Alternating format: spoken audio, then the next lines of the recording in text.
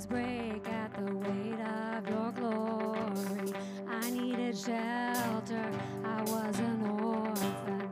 Now you call me a citizen of heaven. When I was broken, you were my healing. Now your love is the air that I'm breathing.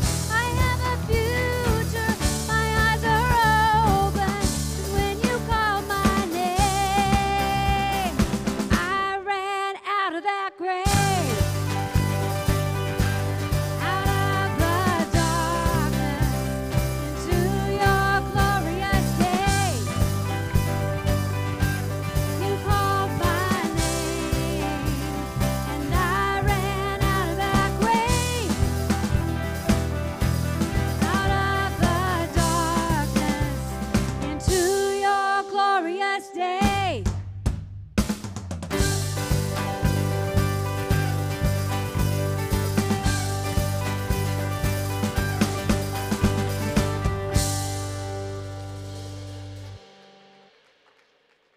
Amen, Lord. Thank you for calling us out of that grave, Lord, and that we can run to you for everything we need, Lord Jesus. Just be with us here this morning, and we just want to keep on glorifying your holy name, Lord. Amen. All right. Let's keep on going.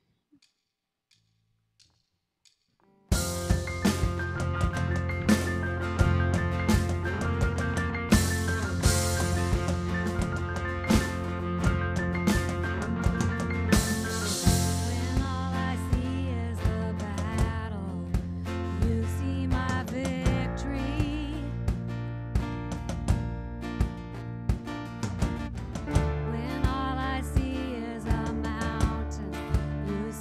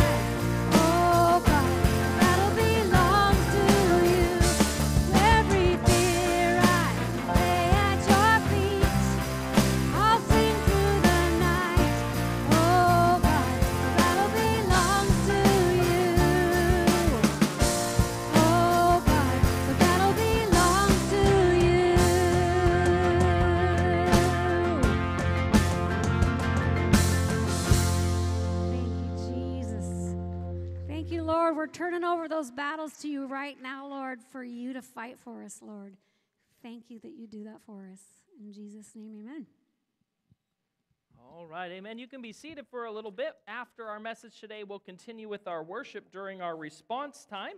But I'd just like to welcome you all today to Silver Creek Fellowship. If you're here live, which all of you in front of me are, but we also have a large group online with us live right now watching. I just love whether they're in Lake Havasu or in Arizona or in Florida, friends and family gathered all around the country, we're able to be together. And I just love when the church gathers, there's the power of God with His people. And it's just so good to be gathered with you all today.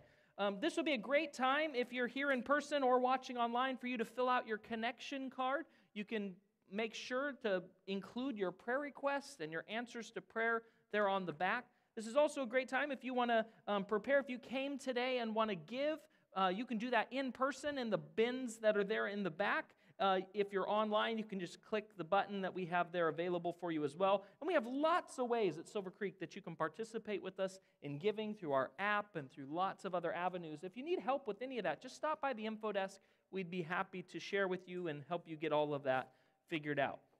Now, in your bulletin, you'll notice there's several announcements. There's things on our calendar, things coming up, like the Lent Soup Supper, information about baptisms, information about family camp that's coming, but I'm not going to read those to you out loud because you can read them in the bulletin for yourselves. You can also go to the app. You can also go on our website and find lots and lots and lots of information. And today, I've got a lot of ground to try to cover here, so we're going to jump right into our sermon today, continuing in the story. And today, where we left off last week, God's nation is now living in Egypt because, now, this is excellent story. So you ready? A global famine drove the family because, well, actually, the family sold one of their brothers into slavery. Actually, they faked his death and ultimately sold him into slavery, where he was picked up by a nomadic band of traders who carried him and sold him to a family, a wealthy family in Egypt, where God blessed Joseph, and he actually became the leader of the whole household of Potiphar. Only then to have Potiphar's wife make a play at him, only for him to reject her, only for her to say he raped her, only for him to get thrown in prison, only for God to be with him and him to rise through the ranks of the prison to become in charge of the prison system, only for eventually Pharaoh to send for him to interpret his dreams, only for Pharaoh then, because God was with him, to make him the administrator, second in control of the entire nation of Egypt. So, it's just a roundabout story, but he's now second in control of Egypt, and God sends now, not only does he provide for and protect Egypt from famine, but the local nations that surround them, including his family. Yes, the very same family that sold him into slavery at the beginning of the story. So after they come and there's a period of reconciliation and some family healing, God uses Joseph to provide for his family a new home. That's where we'll pick up. Genesis chapter 47, verse 11 and 12. It says, "So Joseph settled his father and his brothers in Egypt and gave them property in the best part of the land, the district of Ramesses, as Pharaoh directed. Joseph also provided for his father and his brothers and all of his father's households with food according to their number of children."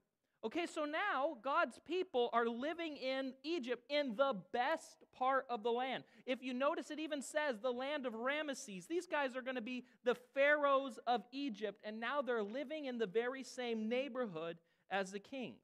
And even given jobs, Pharaoh gives them not only a land, but he gives them a new responsibility. They're given the job of keeping the flocks, of shepherding the flocks of Pharaoh himself. So you could say during this period, friends, life is really good for the people of God and for the family of God. And that is where the book of Genesis comes to an end. That's the closing verses of the book of Genesis. You have this family now living in Egypt and life is looking good.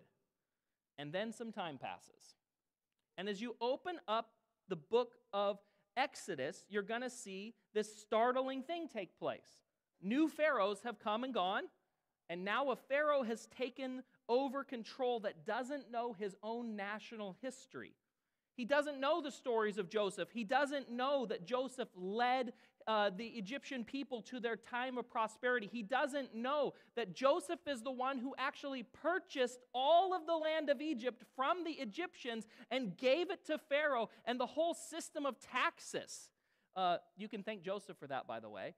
The whole system of taxes, they owed 1/5 of all of their wealth and possessions to Pharaoh for the right to be on Pharaoh's land. That came from Joseph. All this wealth, all this family time, all this greatness, and Pharaoh doesn't remember where it came from. And so it says this in Exodus 1, 6 through 14. Now Joseph and all his brothers and all that generation died, but the Israelites were exceedingly fruitful. They multiplied greatly, increased in number, and became so numerous that the land was filled with them. Then a new king, to whom Joseph meant nothing, came to power in Egypt. Look, he said to his people, the Israelites have become far too numerous for us. Come, we must deal shrewdly with them, or they will become even more numerous, and if war breaks out, we'll join our enemies and fight against us and leave the country. So they put slave masters over them to oppress them with forced labor, and they built Python and Ramesses as store cities for Pharaoh. But the more they were oppressed, the more they multiplied and spread. So the Egyptians came to dread the Israelites and worked them ruthlessly. They made their lives bitter with harsh labor in brick and mortar and with all kinds of work in the fields. In all their harsh labor, the Egyptians worked them ruthlessly. So now this new Pharaoh is so intimidated by the size, the strength, and the blessing of the Hebrew people that he does the unthinkable. He goes from let's enslave them to Exodus 1, verse 22. And Pharaoh gave this order to all his people. Every Hebrew boy that is born must be thrown into the Nile, but let every girl live. God's people are going to live through this kind of unbelievable cruelty as slaves of their masters, the Egyptians. And they're going to live in this state for 400 years. Now let me ask you a question. Had God forgotten about his people? Had he fallen asleep at the wheel? Did these 400 years of captivity take God by surprise? No, actually God had revealed exactly this would happen to Abraham in Genesis chapter 15, verse 12 through 14. As the sun was setting, Abram fell into a deep sleep, and a thick and dreadful darkness came over him. Then the Lord said to him, know for certain that for 400 years your descendants will be strangers in a country not their own, and that they will be enslaved and mistreated there. But I will punish the nation they serve as slaves, and afterward they will come out with great possessions. God had actually told them this is exactly what was going to happen. But here's an important theme that we learned last week if you were here for the story of Joseph. Because God knew what was going to happen, is God the cause of what happened? Did God cause the nation to go into slavery? And the answer to that is no. He used the sinfulness of the Egyptian people and the Egyptian Pharaoh, the sinful virus that lives in us that wanted to hate and wanted to kill and wanted to destroy. God used that for his will, and he accomplished his will. He uses good things and bad things. We talked about that last week, to accomplish his purpose and his plan. So here we are. We're in Egypt. There's slaves. The times are incredibly difficult. But God's going to use these situations and circumstances to reveal several things to us that are critical for you to understand the story. So here's your first blank if you're following along. And would like to take notes. The first thing God reveals to us here is he reveals his name. God calls a man named Moses to free his people from slavery in Egypt. Moses was actually a Hebrew boy that when those killing squads that had been sent out from Pharaoh were hunting the newborn baby Hebrew Israelite boys, Moses' family did something that risked all of their lives. Moses' family hid baby Moses for 3 months. Can you imagine having a newborn baby and for 3 months having to keep him quiet and hidden from killing squads? Well, then, at 3 months, they decide, we can't do this anymore, so they come up with an unthinkable plan. They place their newborn 3-month-old baby in a basket and send him down the Nile River. Can you imagine as a mother placing your baby in a basket and sending him down the river? But it was the only hope, to see Moses survive. It was their only plan of hope. Well, that boy, Moses, gets found by a princess bathing in the Nile River, a daughter of Pharaoh himself. And that daughter ends up raising that baby in the palace. And that baby gets schooled and taught and trained. And one day he sees other people mistreating some of his fellow countrymen. He sees a slave handler abusing one of his fellow countrymen, and a rage envelops over him, and he strikes him and kills the man who is abusing his fellow countrymen. Well, Pharaoh gets wind of this, and Pharaoh says, Moses has got to die. So Moses flees into exile, into the desert, where he lives for 40 years as a shepherd. 40 years living in the desert as a shepherd.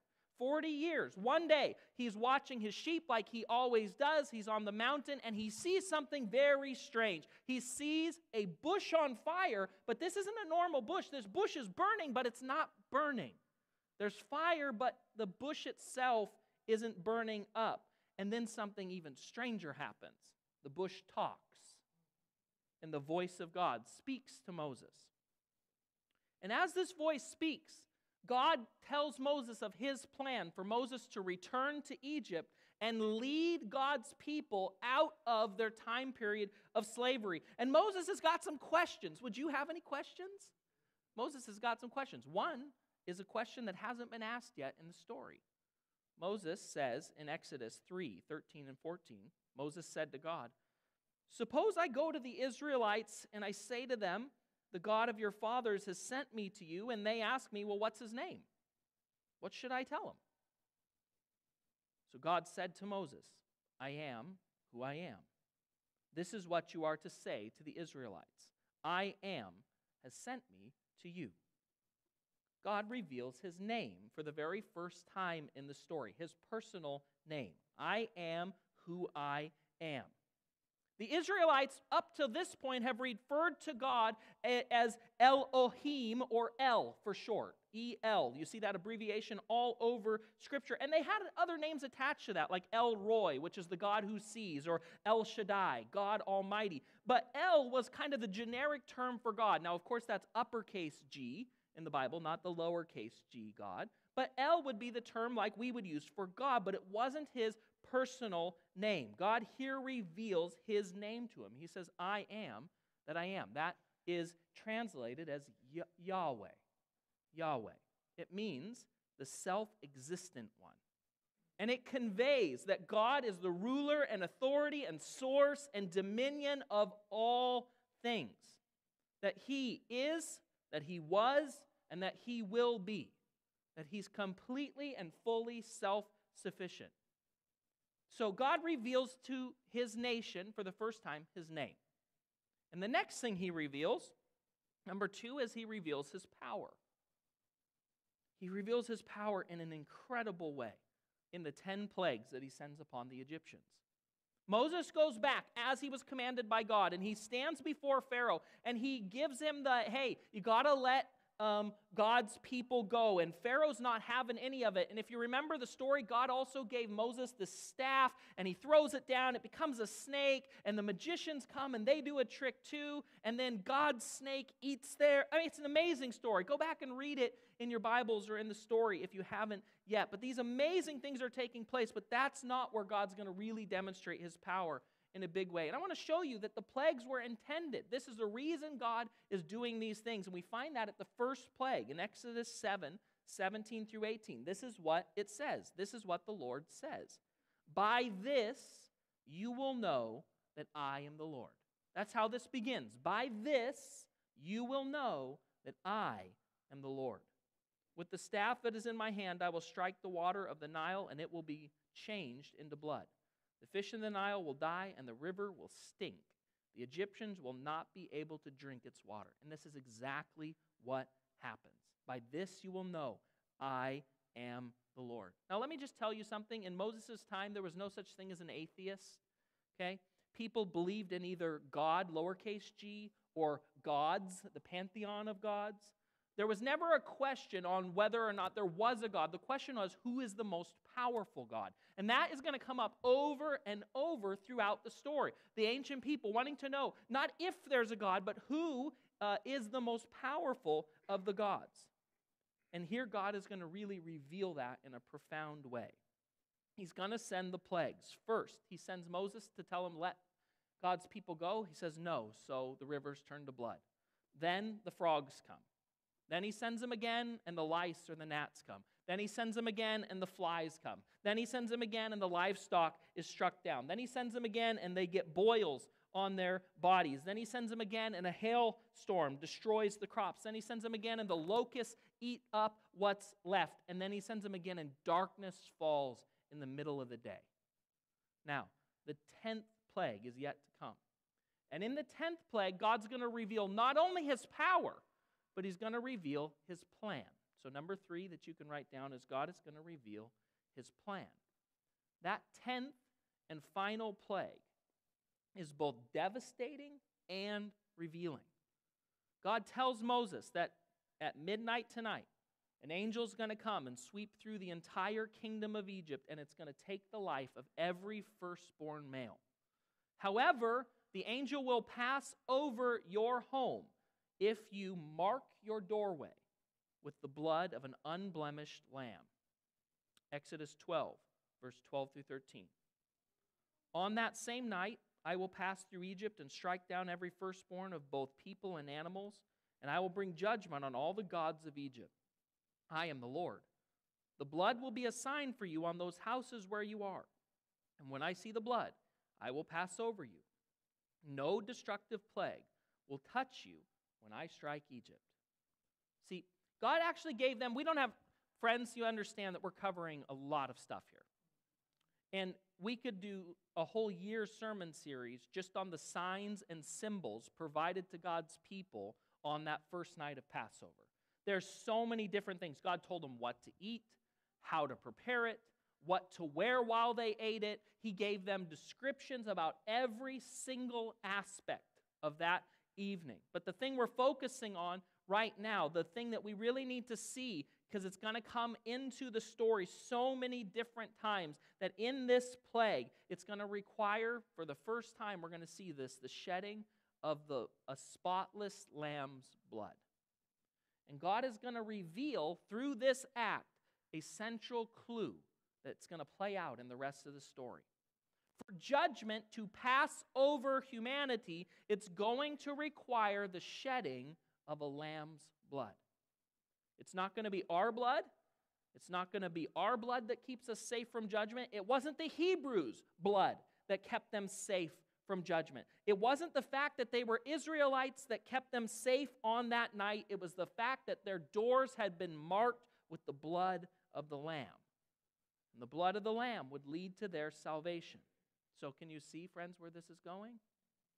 Remember, what holiday were people in Jerusalem celebrating on the night that they hung Jesus on the cross?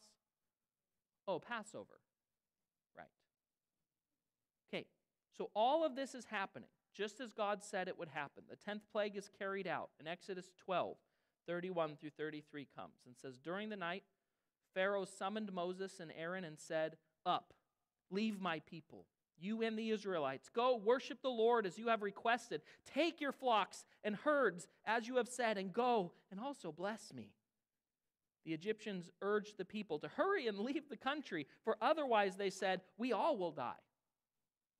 The new nation, the Israelites, the Hebrew people, leave Egypt with this undeniable demonstration of God's power through the plagues.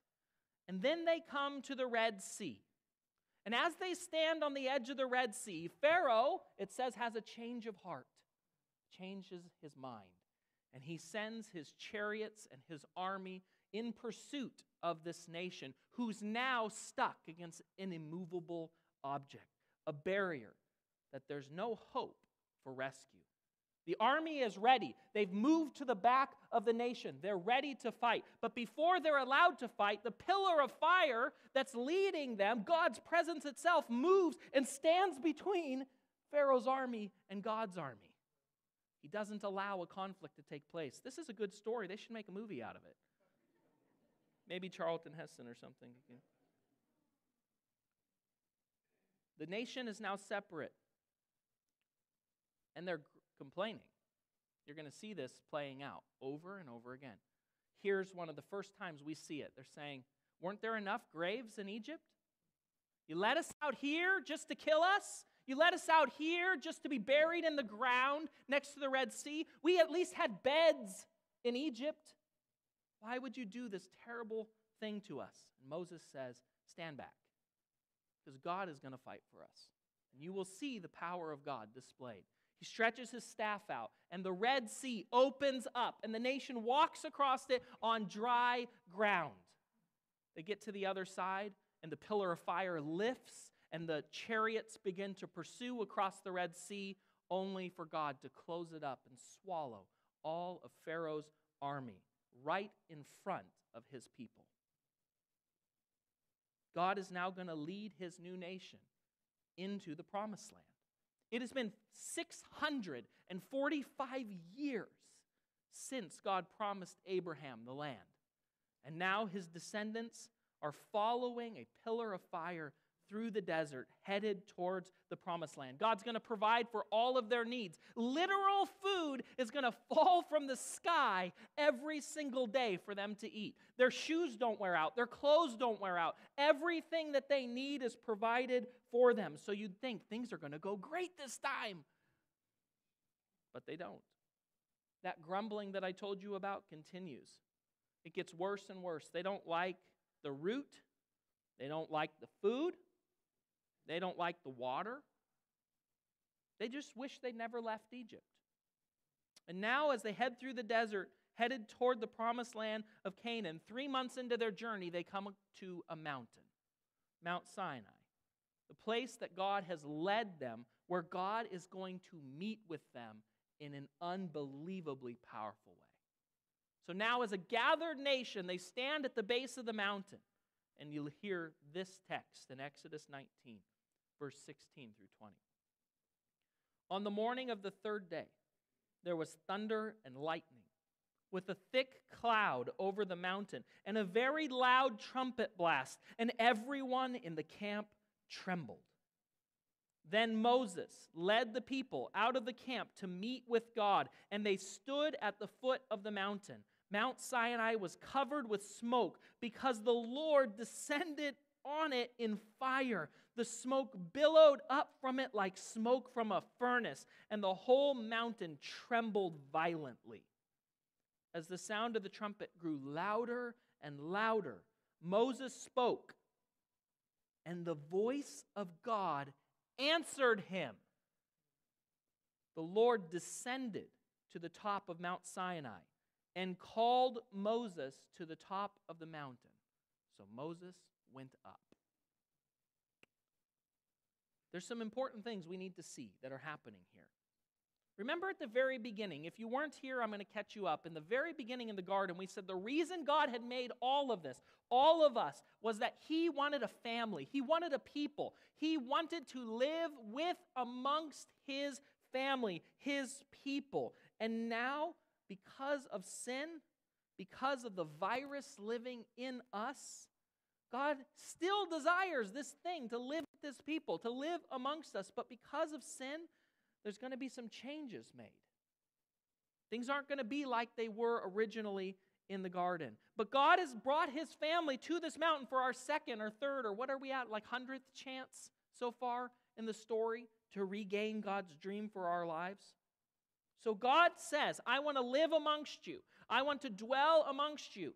I want to be your God and you be my family. But we first have to figure out how we're going to make this relationship work. So on the mountain, God reveals to us several things that are going to be necessary for him to live in the midst of and dwell amongst his people. Here's the first one in this section. Number one in this is there's got to be guidelines and how we and how they relate to each other. This is a section of Scripture that you're probably familiar with. It's foundational in not only Western culture, but world history. It's called the Ten Commandments. Exodus chapter 20, verses 1 through 17. God spoke all these words. I am the Lord your God, who brought you up out of Egypt, out of the land of slavery. You shall have no other gods before me. You shall not make for yourself an image in the form of anything in heaven, above or on the earth beneath, or in the waters below. You shall not bow down to them or worship them, for I, the Lord your God, am a jealous God, punishing the children for the sin of the parents to the third and fourth generation of those who hate me, but showing love to 1,000 generations of those who love me and keep my commands. You shall not misuse the name of the Lord your God, for the Lord will not hold anyone guiltless who misuses his name. Remember the Sabbath day by keeping it holy. 6 days you shall labor and do all your work, but on the seventh day it is the Sabbath to the Lord your God. On it you shall not do any work, neither you nor your sons or daughters, nor your male or female servants, nor your animals, nor any foreign residing in your towns. For it in 6 days the Lord made the heavens and the earth, the sea, and all that was in them, but he rested on the seventh day. Therefore the Lord blessed the Sabbath and made it holy. Honor your father and your mother, so that you may live long in the land.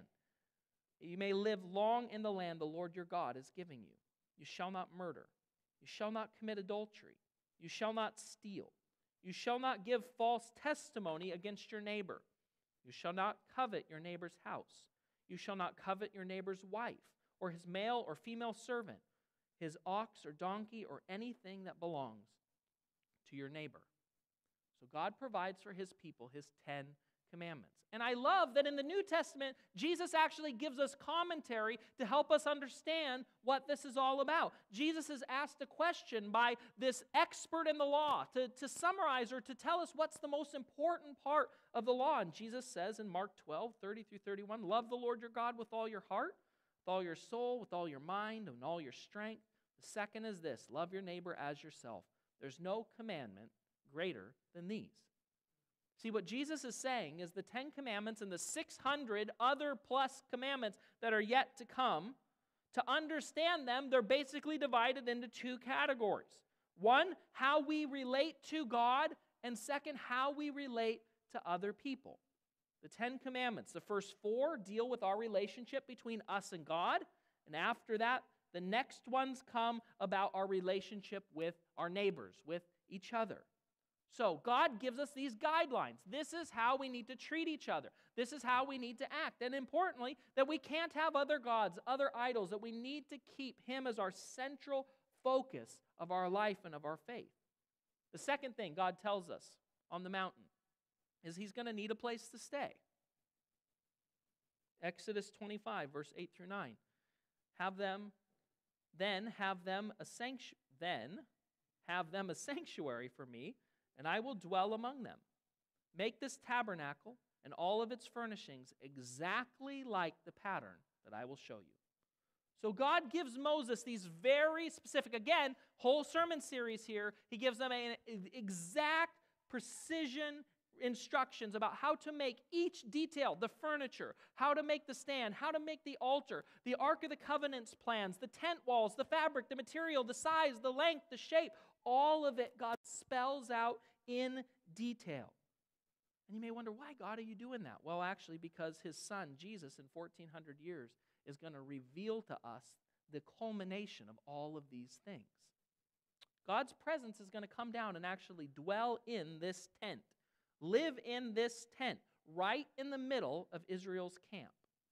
And in the back of the tent, there's a set-apart area known as the Holy of Holies. This is going to be duplicated when the temple is built in many years. We'll get there in the story. But here we have this area of the tabernacle called the Holy of Holies. In that place, the Ark of the Covenant, which contains the law that God has just given to Moses, in that place there'll be what's called the mercy seat, the place where one time a year the high priest is going to come in and lay the offering on the seat of mercy for the forgiveness of sins of the nation of Israel once a year. That's only time that they were given that they could go there. So God says, I'm going to come and I'm going to dwell with you. I need this place set up for me to dwell. Again, when we get to Jesus, you're going to understand why. And he tells him this important thing because these two go hand in hand. Number 3 is he says sin has got to be atoned for. Sin is going to have to be atoned for. This is the section of Scripture where your book of Leviticus lies. The book of Leviticus, which can seem so hard to read, so odd and so challenging. But the book of Leviticus is once again God in detail spelling out exactly how to carry out this new system of sacrifice, this new system where the atonement of sin was going to take place. In it, you have purity laws and cleanliness laws and sacrifice laws and all of these details given to the Levites, the priestly class, on how to carry out these sacrifices. Again, if you want to see why, we're going to look at that in Jesus' life 1,400 years from this, because he's going to fulfill all of this book of Levitical laws. In order for mankind to be in relationship with God and to live in community with God, these 3 things are going to happen. There's going to have to be a law, guidelines, a covenant between mankind and God.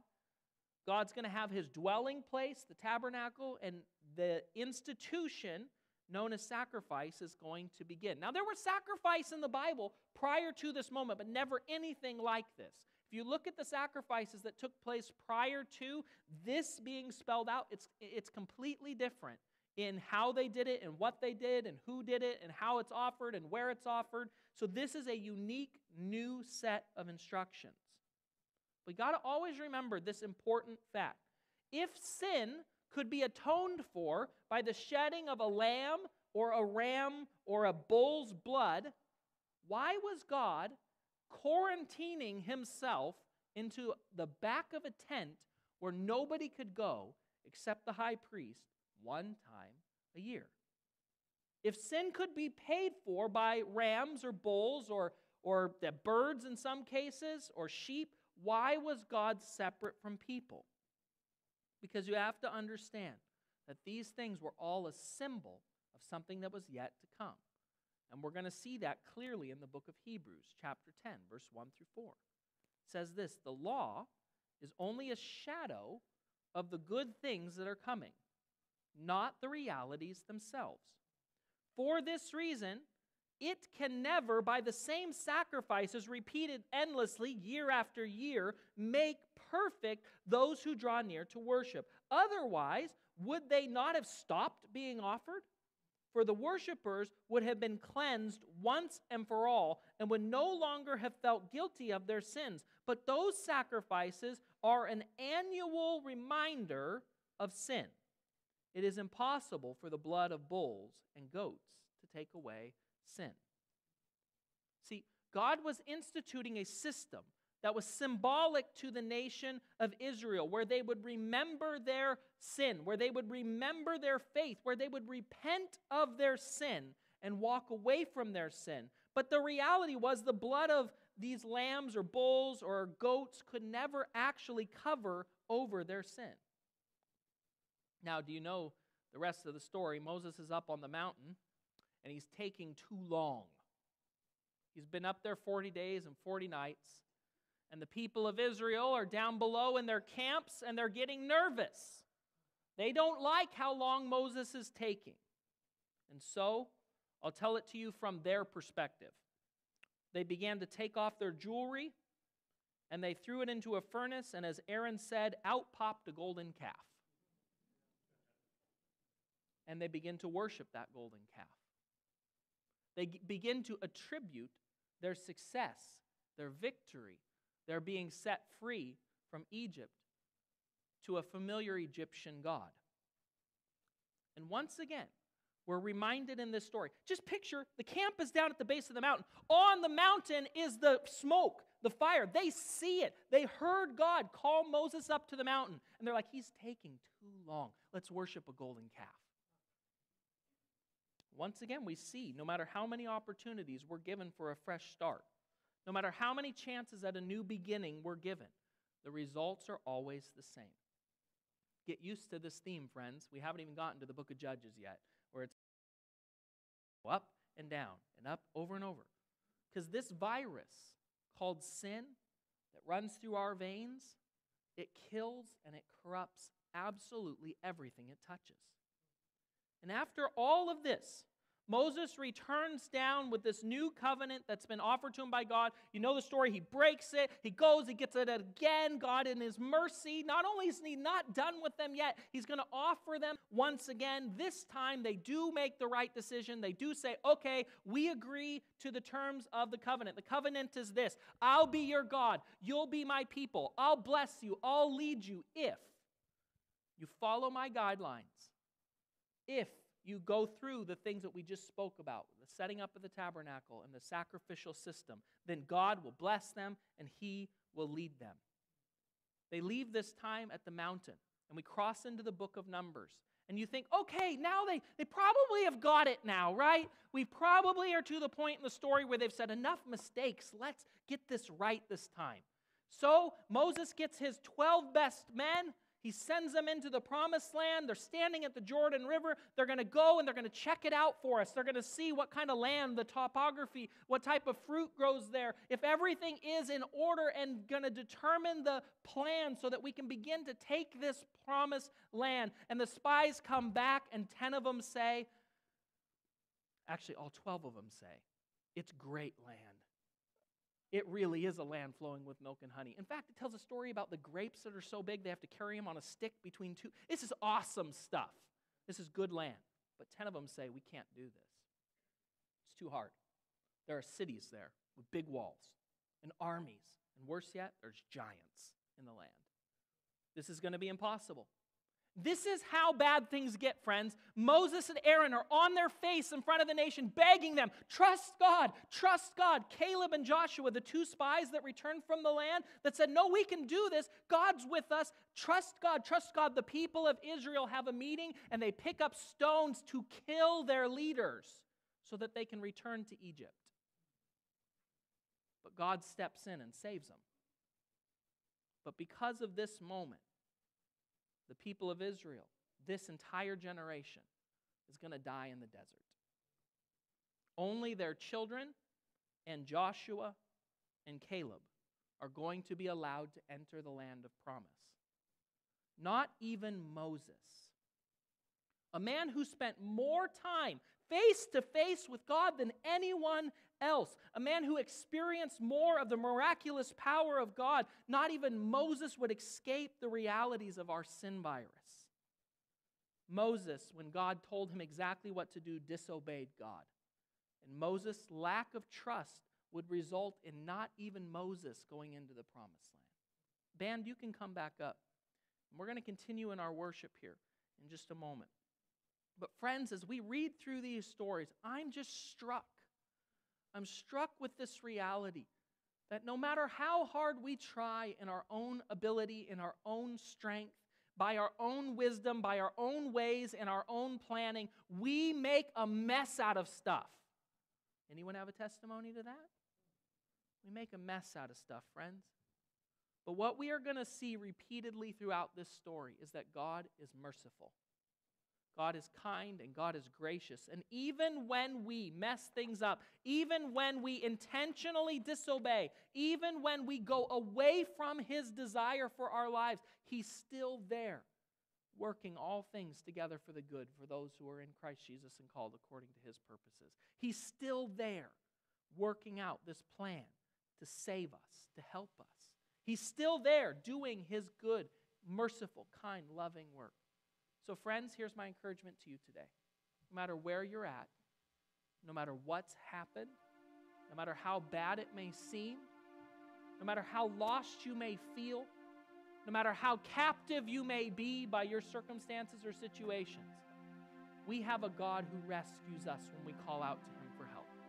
We have a God who's powerful, who's able, who's strong, who's confident, and who's willing to help us, to rescue us. So if you're here today and you feel stuck, you feel lost, you feel up against it, and you can't see a way through, then come today to one of these crosses as we worship. Write down that issue and stick it to the cross. Leave it there, remembering that at the cross, Jesus was sacrificed so that once and for all, we could live in open and free relationship with the Father. If you're here today and you would like a reminder of that, then come and grab communion and take it back to your seat. hold in your hand the tangible reminder of what Jesus has done for you. If you're praying for a friend or a family member who is stuck, who is lost, who is in captivity, then pray for them and come and light a candle that represents that prayer. And as always, if you need prayer in the back and here in the front, we have people who would love to pray with you. So let's stand together. Let's call out and cry out to the living God who saves us, who rescues us, who has a good plan for us today.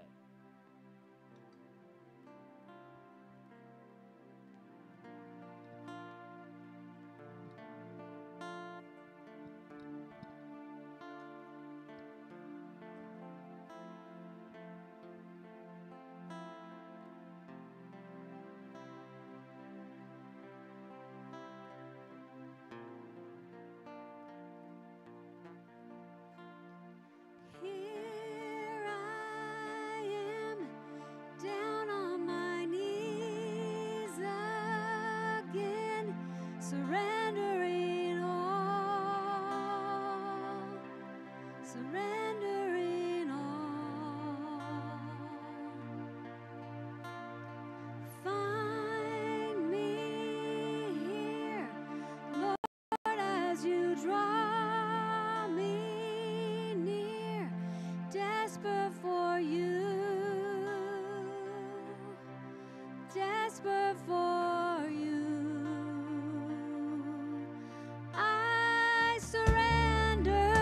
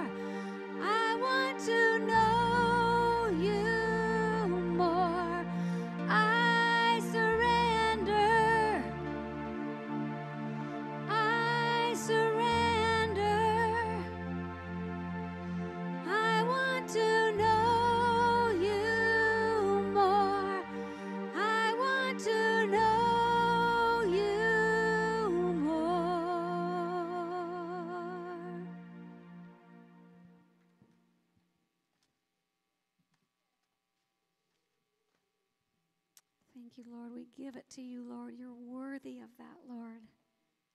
We do it in obedience, Lord, and out of love, Lord Jesus. We want to surrender all of our things we need to surrender to you right now, Jesus. Thank you, Lord. Listen to our hearts.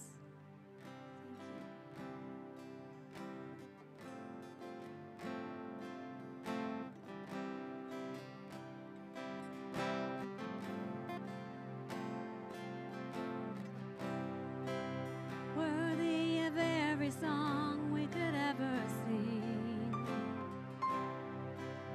worthy of all the praise we could ever bring, worthy